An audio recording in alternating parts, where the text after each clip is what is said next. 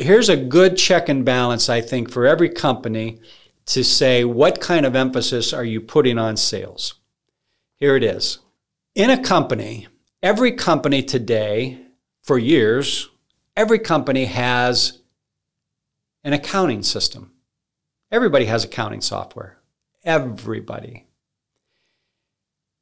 There's no gray area with best practices when it comes to accounting. It needs to balance every month. We don't go to our receivables person and say, hey, when the check run comes, you can put half of them in the system, the other half you don't need to record.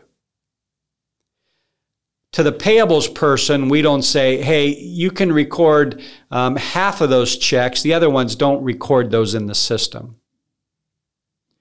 We don't go to invoicing and say, hey, when you run your invoices, you can run half of them. The others, you don't really need to run them out of the system. Just as long as you get them out the door, that's okay. We don't need to record them. We don't do that. Everything gets recorded in accounting. Why? Well, there's a lot of obvious reasons. One, we can get audited. But two is we want to track everything we're doing. At the end of the month, when the controller says, well, I think we may have made $5,000, but I'm not quite sure. Well, that's not going to fly. We wouldn't accept that. We wouldn't accept that at all. Hey, how much new business did we sell this month? Well, you know, Mary only put half of those orders in the system, so I don't know. It doesn't fly. Here's the litmus test for you as a sales manager, the VP of sales, the owner of your organization. Are you managing sales to the same level?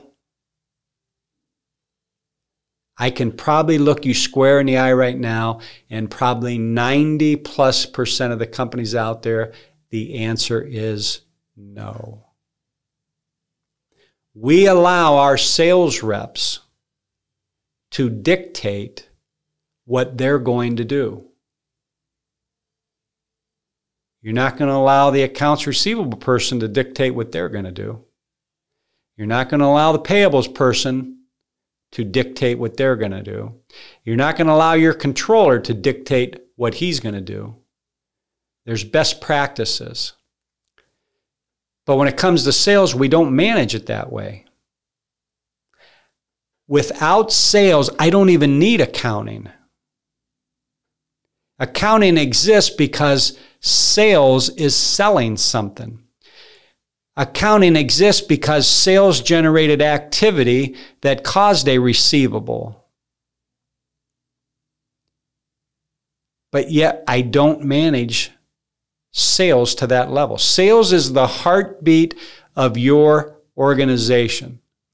I can't imagine a better place to put time and energy. Why don't we manage sales to the level that we manage other things? I think we've fallen into the pit of just putting people in places and hoping it will happen. We can't do that. Not in today's market. Our sales needs to be very, very defined. If we truly define sales and what it means for our organization, that then will drive a lot of decisions we make moving forward. I think if we define sales, it's going to give us a little bit of a path of where we need to go.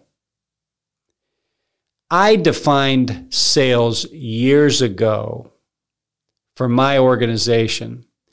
I defined sales as finding and closing new business from new customers 100% of the time. I don't know if everybody adopts that, but for me, if I adopt that definition of sales, that would change everything for my organization.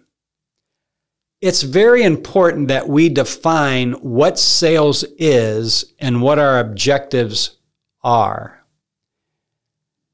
If we don't define sales, then what ends up happening is you have all kinds of different roles and responsibilities within your organization, and they're all very busy. I'm sure they're busy. They're all doing something, but they're probably not all working and going down the same path. They're not probably all walking and marching to the same drum. But if you step back and you define sales and you put a stick in the mud that says this is sales for our organization moving forward, it will drive everything you do from that point forward. If you define sales, it's going to define for you your objectives. It's going to define for you your personnel. It's going to define for you the roles and responsibilities that you need. It's going to define for you how many people you need in certain roles and responsibilities.